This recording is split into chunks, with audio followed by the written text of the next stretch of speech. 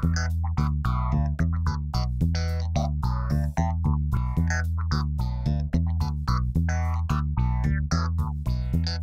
afternoon, Yorktown, and welcome to the Corps. Today is October 28th, 2015. The Corps is going red in honor of Red Ribbon Week here at Strang Middle School. Now let's get a quick update on the afternoon weather conditions with our student meteorologist. Hello, Yorktown. I'm student meteorologist Andina. The time right now is 12:30 and the temperature outside is 53 degrees. As you can see from the video behind me, we are experiencing light showers and the humidity is at 53%.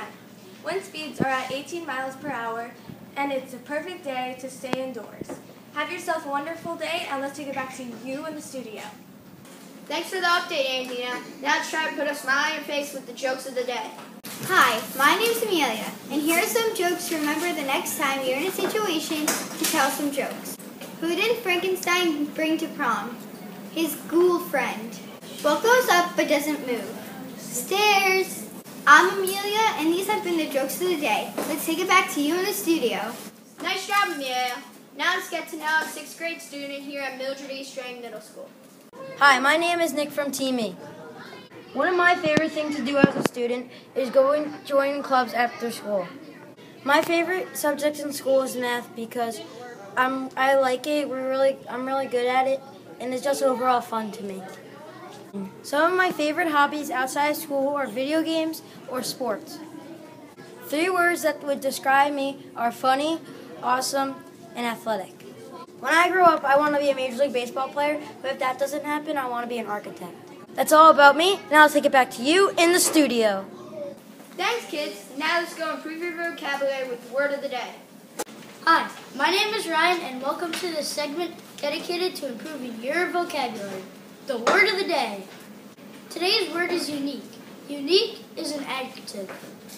Unique is defined as existing as the only one. Alone and singular are synonyms for unique.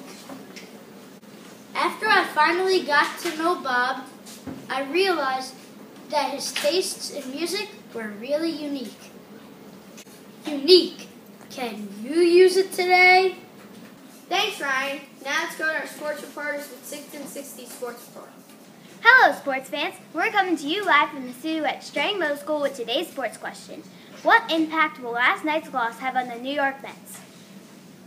Let's see what some of our sports fans had to say. In my opinion, I think they will lose the World Series. In my opinion, I think the Mets are going to come back and win Game 2. In my opinion, I think the Mets are going to lose because in almost every World Series, the person who loses the first game of the World Series loses the World Series.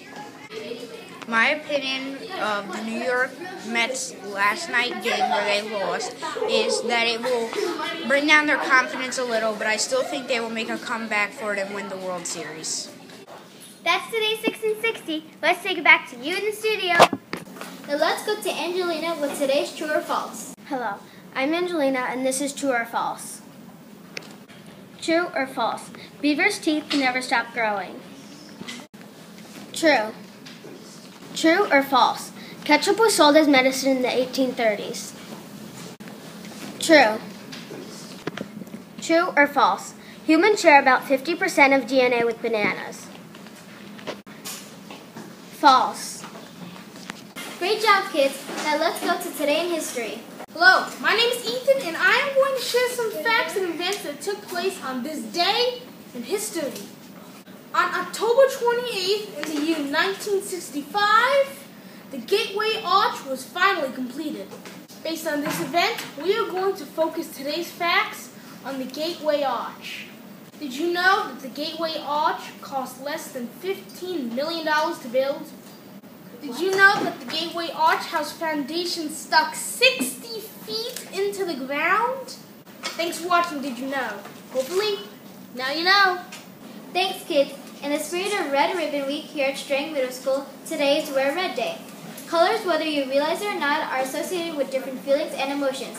We're wondering, what does the color red represent to you? Let's see what the kids in the hall have to say. In my eyes, the color red has always represented the desire of something. Color red represents to me, do not do drugs. What red means to me is to not do drugs. The color red represents unity. To me, kindness. What the color red means to me is responsibleness. The color red means to me making good choices. Color red represents to me the good choices in life. The color red represents good choices and being kind. The color red means to have heart. The color red means to me is to make good choices. Thanks, kids. Now let's go to the lesson of the day. Good afternoon, Yorktown. My name is Atvika, and today's lesson is for math. Today in math class, we learned about adding and subtracting mixed numbers. Make sure that you rewrite the problem vertically when you're adding and subtracting mixed numbers. If the problem has unlike denominators, make sure that you find the LCD. Once again, my name is Atvika, and this has been the lesson of the day. Let's take it back to the studio. Here at Strang Middle School, we do our best to be safe, responsible, and respectful throughout the day. Here are some suggestions on how you can help.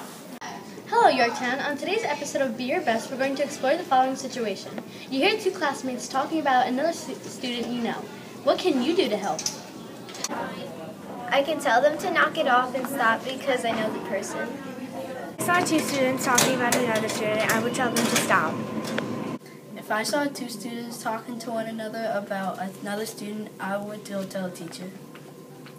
I would tell them to stop or tell the teacher. If I saw two people talking about another student, I'd tell them to knock it off. Two people talking about another student, I would tell them to stop. If I saw two people talking badly about someone I know, I'd tell the person that they were talking badly about them. If I heard two students talking about another student that I knew, I would tell them to stop. I heard two classmates talking about another student, I would tell the guidance counselor and try to fix the situation. Thanks helping out, kids. Remember, the easy way isn't always the right way. When you're put to the test, try your hardest and be your best. Thanks, kids. That's our show for October 28th, 2015. We would like to thank all of our students who contributed to today's episode. Please join us again tomorrow, and until then, remember to be safe, responsible, and respectful.